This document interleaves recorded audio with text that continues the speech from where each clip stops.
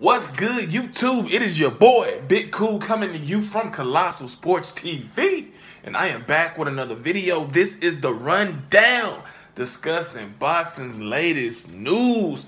First up, finally, we could be seeing Tevin Farmer make a defense against a fighter that has a well-known name inside the boxing world. And when I say that, I mean hardcore boxing fans know and respect this fighter. That fighter is Charlo-Dennis.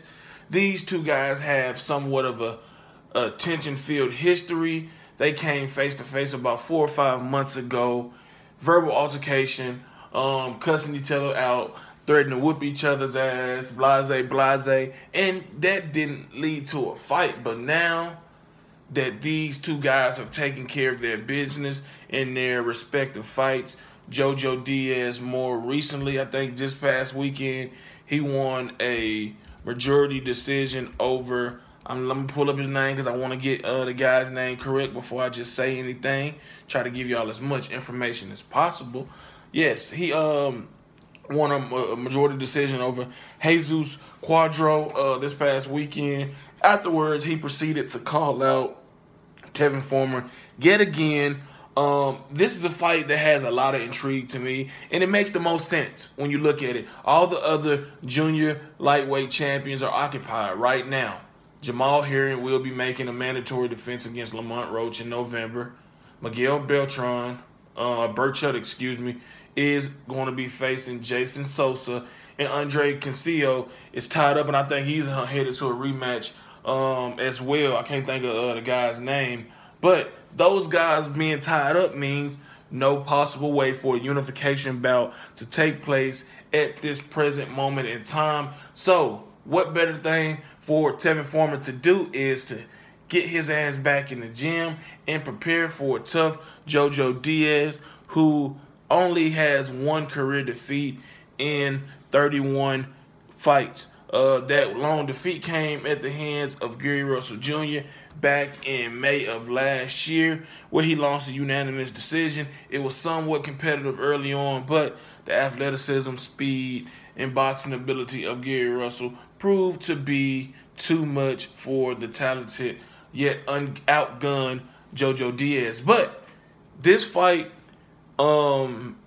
is an interesting stylistic matchup because we all know Tevin Farmer couldn't crack an egg in a food fight if you gave him a hammer. That's just the truth. You know, he is not a puncher whatsoever, but what he is an excellent boxer. He is very defensive-minded, has excellent reflexes, excellent counter-punching ability, and excellent hand speed. You know, he's from Philadelphia, so he's tough. You know, he's went through the ringer early on in his career, evident by his 4 losses. And it has made him the fighter he is today, being IBF junior lightweight champion that have made 4 consecutive defenses of that title. And, you know, his skill set allows him to be a tough out for anybody, even with the lack of threat of power in his punches. Charlo-Dennis, on the other hand, is a guy that isn't a huge puncher, but he has 15 knockouts. He is a Deontay Wilder type puncher if you're comparing his power to that of Tevin Farmer. He is a pressure fighter. He comes forward. You know, he's a former 2012 Olympian. He's a terrific body puncher. You know, he's been in some action-packed fights. He's only 26 years old, 0-1 in title fight opportunities. This will be his second fight, fighting the world title if the deal can get done. And I'll post a link from 3kingsboxing.com where we reported on that Eddie Hearn intends to extend the offer over to Golden Boy and Charlo-Dennis to try to make a fight for later this year, early 2020. It is interesting enough that while Charlo-Dennis did get the victory, he stated in his post-fight interview that he suffered an injury to his left hand. That's why the fight was tougher than it should have been.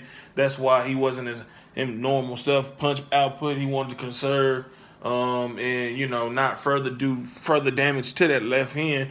And he said that he declared himself ready to come back December 10th And I don't know if that's going to be too quick of a turnaround, especially for a fight of this magnitude. This is not a mega fight by no means, but for these fighters, it is a mega fight. For Joseph Diaz, it is a mega fight because this will give him another opportunity to, you know, become a champion, something that has, you know, been slipping out of his grip so far in his career, albeit that he's only had one, you know, title opportunity. Still, you know, he want to be clicking on all the cylinders. He want to be in the best condition, the best shape possible, full strength, full health, going into a matchup with a guy that is as slick and as elusive as Tevin Farmer is. And for Tevin Farmer, this fight will raise his profile if he can get the victory. Not saying that Joseph Diaz is a household name and one that is going to build his name to the masses of the casual fan. But in boxing circles, this is a very, very good win if he can get it. I think that it will catapult him to bigger fights. I think this is a fight that he needs at this point in his career. It makes the most sense. Like I said, all the other champions at 130 are tied up. So what better way to finish off, you know, 2019 or kick off 2020 than with a big fight against a former Olympian, a former world title challenger, and a quality opponent in Jojo Diaz. So hopefully, man, the fight gets done. We can see these two guys lock horns, settle their beef, and, you know, show who is the better fighter. Next up, Jermall Charlo will be making yet another meaningless defense of his WBC middleweight title, although it will be just his second defense. The first came this past June, where he fought Brandon Adams, or it could have been August, I forget. But anyway, look, this is his second fight, being the full WBC middleweight champion. As you all know, the WBC elevated their guy, their homie, Canelo Alvarez, as the franchise champion, which in turn made Jermall Charlo the full middleweight champion. So, you know, he'll be defending his title against Dennis Hogan December 7th at the Barclays Arena on Showtime. And look, this guy Dennis Hogan probably should be the WBO junior middleweight champion. He was robbed, in my opinion, against Jaime Munguia, but that fight took place in Mexico. So what do you expect to happen? You know what I'm saying? He wasn't going to get denied over there. He might get, you know, a card or so in his favor, but, you know, they was going to give it to the hometown fighter, and that is exactly what happened. But, you know, for him to get this title opportunity, not being ranked, at, you know, middleweight whatsoever, I mean, it's kind of like blah, you know. Jermall Charlo, I don't know what his problem is. He says he's the best. Lions only, him and his brother Jermall Charlo. Blase, but yet they keep rolling out these guys that shouldn't be in the ring with him, especially if they haven't earned a mandatory spot or close to a mandatory spot and shown that they are capable of giving a good, valiant effort and making a competitive fight with Jermall Charlo. But his loyalty reigns supreme to Al Heyman, and obviously for me, it tells me that, look, he's saying one thing about legacy, being the best pound-for-pound fighter, best middleweight in the world, but his opponent, the selection, tells me otherwise. It tells me that, look, I'm getting paid $2-3 million to fight these guys, and I'm gonna continue to do that. I'm gonna continue to bank up, you know, the money that I'm getting, and then if an opportunity come my way, then I'll take it. But until then, I'm gonna just do what I've been doing, and that's just coasting and talking occasional shit. But this is ridiculous, man. Dennis Hogan has no chance whatsoever. You know, you think Tevin Farmer can't punch? Dennis Hogan definitely can't punch, and that was at 154. I don't know how his power will be, if it's gonna be any power once he moves up to 160. You know, in 31 bouts, he has 7 knockouts. That is a whopping 22% knockout ratio. He's 5'8", 34 years old. He has no chance in hell to defeat Jermall Charlo unless Jermall Charlo just isn't himself. That's the only way. That's the only way. And I just don't see it. Jermall Charlo will go in this fight, make another successful defense of his title, and then just be, who he is, And he going to be sporting a 4-inch reach advantage in this fight. You know what I'm saying? He's 6 feet. Like I said, Hogan is 5'8". And this is just one of those fights, man, that is a stay busy fight. I understand the Brandon Adams fight. He just won Contender. He's a solid fighter. You're trying to get a hometown fight, showcase fight in Houston, Texas, where he's born and raised. I get that. But now, man, look, you couldn't find nobody. I know Canelo fighting Kovalev. I know Andrade is with DAZN. I know Jacobs is moving up to 168. I know Quillen just looked like shit. I know Billy Joe Saunders is over there at DAZN. I know all this. But, bruh, for the sake of your career, please, just fight somebody. This is ridiculous, man. It's to the point where it's like, why? You know what I'm saying? Why continue to, go to count for these meaningless fights? If your career ended, man, you wouldn't be a 30th ballot Hall of Famer. In 29 fights, you have the best guys on your resume are Austin Trout, Julian Williams, Cornelius Bundrant, and Matt Cornball. And not to shit on them guys at all, because Julian Williams, was knocked out by Jermall. But he bounced back, and now he's the unified junior middleweight champion. Austin Trout has defeated Miguel Cotto. He's been in the ring with Canelo Alvarez. I thought he won that fight. He's been in the ring with Erislandy Lara. He's been in the ring with Jerry Hurd. He's been in the ring with your brother Jermall Charlo. I thought he beat Jermall. You know what I'm saying? Cornball, he's been in the ring with, Jose Ugatage, Andy Lee. He's a respectable fighter. We know about K9. K9 is a former champion. So, I get, that he want to be loyal to Al Heyman.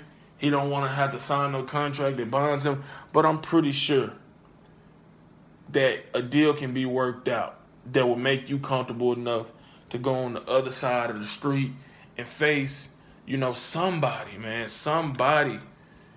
Demetrius Andrade. Somebody. Because this shit is not getting it, man. This is not getting it. I mean, this is just... It's to the point now where it's ridiculous. It's embarrassing on your part. And, everybody passing you by. Man. And that's just what it is. Final topic. Dimitry Bivol, the forgotten guy at 175, will be facing Lennon Castillo on October 12th, making another defense of his title.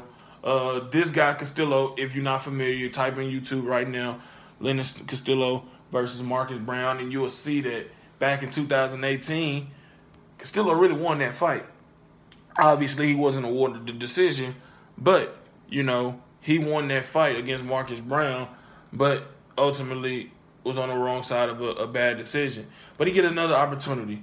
And now this is an opportunity in a title fight against a guy that, in most opinion, is the best guy at 175. Better than Sergey Kovalev, better than Alexander Gavazic, better than Artur Beterbiev. He is the guy. He's undefeated. He can box, he can punch. He's a consummate professional. But for whatever reason, he's the forgotten guy. I had never seen it where the best guy is the forgotten guy. But in his situation, that is exactly what the case is. He is the forgotten guy. But he will be here to remind us October 12th why he is the best guy at 175, in my opinion. 16-0, 11 knockouts. Has some respectable names on his resume. You know, Joe Smith Jr., who ended Bernard Hopkins' career, John Pascal, you know, Isaac Chilemba, Sullivan Barrera. You know, he got some good names on his resume. So, I mean, he's the goods. I look forward to seeing him fight. This is not the fight I would like to see him in, but this is the fight that he is indeed in. And, you know, he's going to make a showcase. He going to stop Lennon Castillo, man. Castillo's going to give it a good effort. He can punch. You know what I'm saying? He only got 2 losses in his career, 15 knockouts in 23 career bouts. So he got a 65% knockout ratio. He's 6'2", you know, got a 76-inch reach. So, you know, he got some things going in his way. He got a 2-inch height advantage over Bivol, who's 6 feet. But Bivol is the goods, man, and he's going to show it October 12th in Chicago on the zone. Why? You know, many people feel that he is the best light heavyweight in the world. That's going to do it for this video, man. I hope you enjoyed it. If you did, go ahead and like the video. Hit that subscribe button. Hit that notification bell button so you be notified every time I upload content. Drop those comments in the comment section down below. Let me know your thoughts on each and every one of these topics. Remember to check out 3kingsboxing.com daily for your latest and greatest updated, unfiltered, and unbiased boxing news and information reported the way it should be. Follow 3 Kings Boxing on Twitter at 3 Kings Boxing.